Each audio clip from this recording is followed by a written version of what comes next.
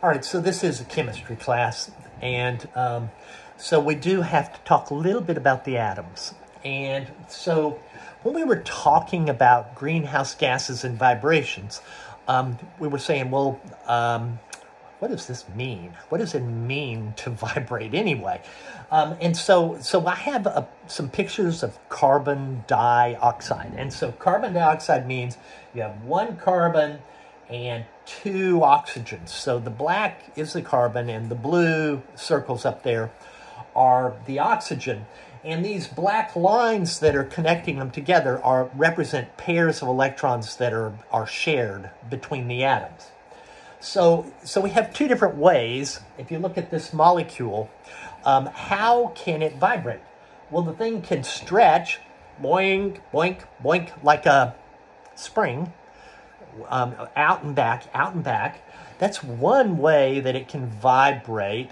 And then there's another way, which would be for the molecule to bend. So in this case, the carbon goes one direction and the two oxygens are going other directions. So chemists know this because you can bombard the molecule with different wavelengths of infrared light and see what happens. And so the molecule is vibrating in these two different ways based on two different wavelengths of carbon dioxide.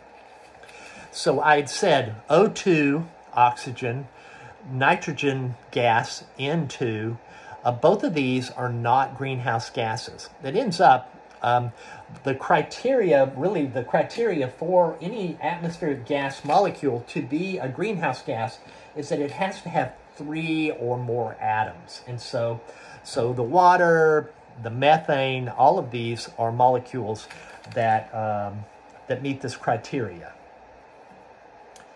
Okay, so what else? Okay, so your book talks a good bit about the history of greenhouse gases. Let me look at this and I'll come back and we'll do the next video.